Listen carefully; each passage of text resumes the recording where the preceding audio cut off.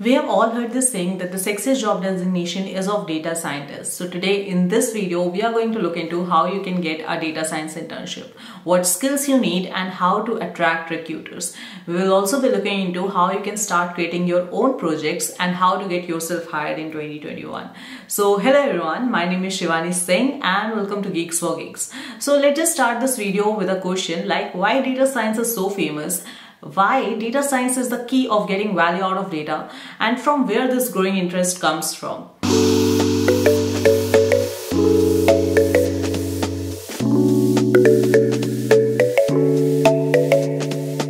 Now suppose we are working in Amazon and we have a new product, in this case a book. Now we want to recommend this book only to potential buyers. How we are going to accomplish that? To solve this problem, we will be taking some historical data that we already have and some near real-time data.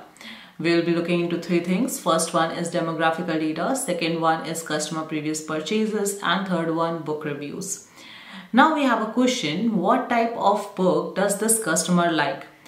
To solve this, we are going to create a model using customer preferences plus new book information. Now this will tell us who is more likely to like this new book. Now we are only going to market this book recommended by the model, that is to the potential buyers, to the right audience. We did a simple thing over here. First, we generated some insights and performed actions based on those insights. Now we'll be looking into the technical skills you need to get the internship. So the first point is that you should have a strong command over Python or R, as these two languages are the widely used. Python programming language enable us to experiment, analyze and apply machine learning algorithms. Second point, you should learn a database querying language like Oracle SQL, NoSQL, MySQL. When you're working in a company or doing a project, this will come in handy as you will be working with the data. You should know how to handle it better. When it comes to applying machine learning algorithms, you should practice k-nearest neighbors, k-means, classification algorithms like decision trees and logistic regression. Try to understand each one of these algorithms and what makes them different from each other.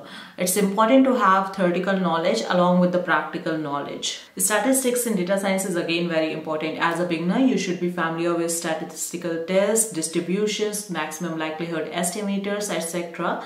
Statistics is important at all company types, especially data-driven companies where stakeholders will depend on your help to make decisions, to analyze, evaluate and design experiment. Now this point will depend on the companies that you're applying to, but you can try to learn following tools. First one is Tableau. Tableau is a data visualization software that is packed with powerful graphics to make interactive visualization. It is focused on the industries that are working in the field of business intelligence. Second one is TensorFlow. TensorFlow is basically used for machine learning. It is an ever-evolving toolkit and it is well known for its high performance and high computational abilities. Third one, MATLAB. In data science, MATLAB is used for simulating neural networks and fuzzy logic. Using MATLAB, you can create powerful visualizations. Also, MATLAB is used in signal and image processing. Finally, communication skills is the best asset that you can have with yourself no matter what job you're applying to. But in data science, it is one of the most important skill. As you're going to solve a company's business problem, you should be able to explain what the data is saying and what should be done for the betterment of the business. You should be able to explain your findings and answer all the questions that are raised at the start of the project. My advice to you would be that after making your data science projects, try explaining your projects to your friends and ask them if they are able to understand your findings and predictions or not. Now we'll talk about how to create your own projects. There are basically 5 steps in that. So I will be guiding you using Python and its libraries that you need to learn in order to work on any data set. So the first step is select your ideal data set. You need to download your data set. Some of the famous data set that you can start with are loan prediction data set, sales data, Twitter data, movie reviews data, house prediction data set. So I started with movie reviews data set. Now the second step is processing. Basically in this step you need to clear your data set. You need to find out what parameters you have and what they mean. Are they going to be useful in achieving your main goal or not? Now in data science, this step is the most important. Data scientists spend 70% of their time in cleaning the data. But why do we clean data?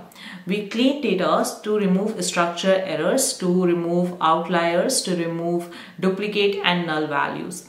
So NumPy is the Python library that is going to be useful in this step.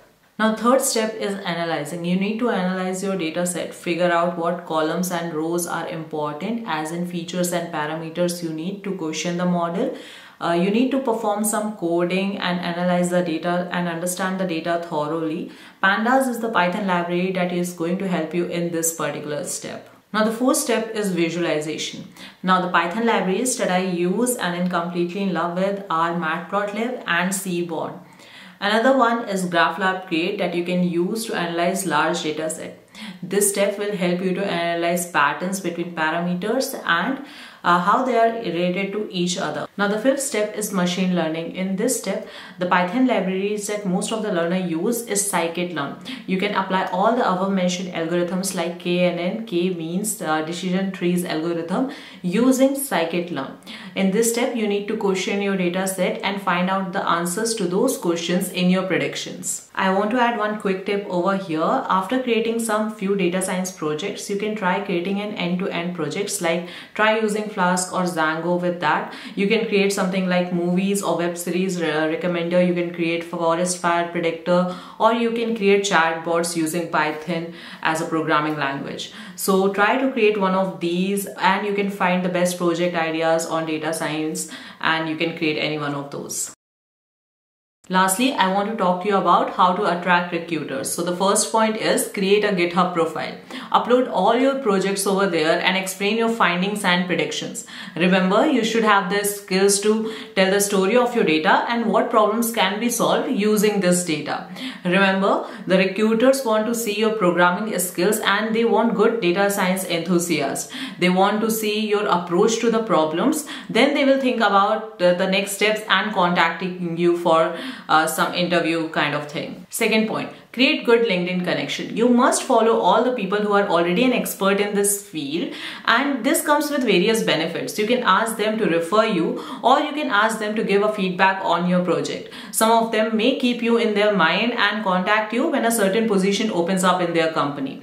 Also, you can follow them so that you can see the latest trends in that particular field, or you can see the job postings by them, like if there is any posting for an intern or a job, so you can directly apply over there. Now the third point is participate in hackathons. Now this is the most important point, and there are two places that you can refer to. First one is Kaggle. Now I think if you're into data science, you already know Kaggle, but Kaggle organizes each and every month some hackathons and they give real world problems to you. Now this will help the recruiters to understand that what your approach to the problem is and how your programming skills are. Also, this will help you to improve your critical thinking and practical data science skills.